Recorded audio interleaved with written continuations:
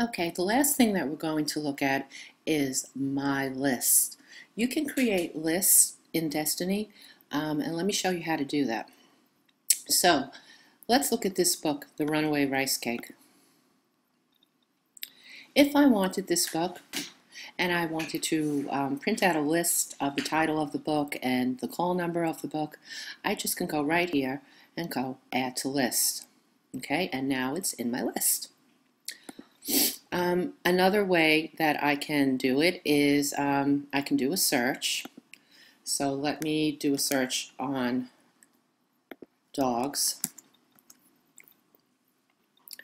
And if I wanted this book, I could just drag it into my list.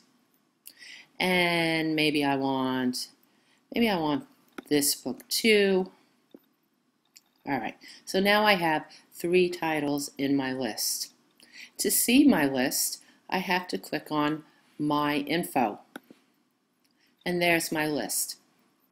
Now here's what's cool about this. I can print this list. If I click on Print Options,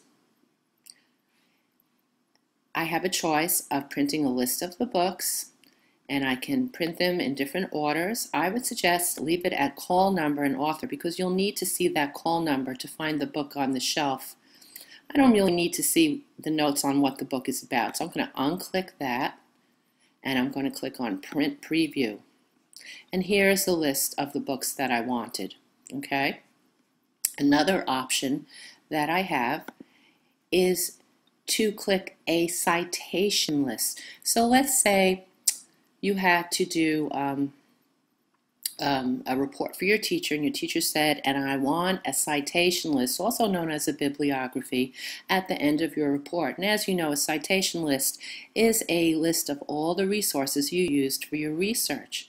So again, I go to Print Options, but this time I'm going to click this link, MLA Citation List. And if I go to Print Preview, here it is. It's in perfect order, just the way a citation list should be, and has all the elements. I can just print this and I'm all set. Let me just go back 1 second.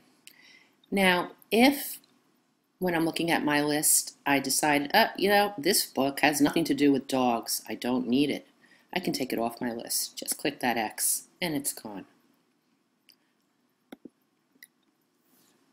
If you are going to print your list, make sure that you do it right after you're done making it, because the Destiny Quest will not save your list, okay?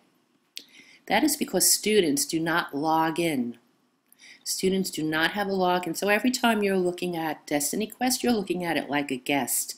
Only teachers who have logins can actually save their lists, and they can even make them public for you to see, just as I did over here. So what I'd like you to do now is use Destiny Quest, search for up to 3 books that you want to take out today, make a list, print out your list, and go ahead into the library, find the books that you want, and check them out. Good luck!